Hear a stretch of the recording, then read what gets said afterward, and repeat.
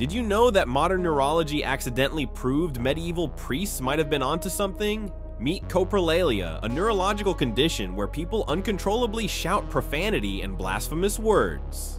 They desperately try to stop, but their brains betray them with sudden bursts of the most offensive language imaginable. Sound familiar? Medieval exorcism records describe the exact same thing. Possessed individuals speaking unclean words through no fault of their own. Ancient manuscripts detail victims screaming blasphemies while begging for it to stop. Priests documented these uncontrollable outbursts as definitive proof that Satan had seized control of human tongues. Here's the kicker: modern Tourette syndrome patients experience identical symptoms. So either demons have been causing neurological disorders for centuries, or medieval priests were accidentally practicing neurology. The descriptions are so precise, you literally cannot tell if they come from today's medical textbooks or thousand-year-old exorcism manuals. Turns out the line between demonic possession and brain chemistry is disturbingly thin. Who knew Satan had such excellent diagnostic skills?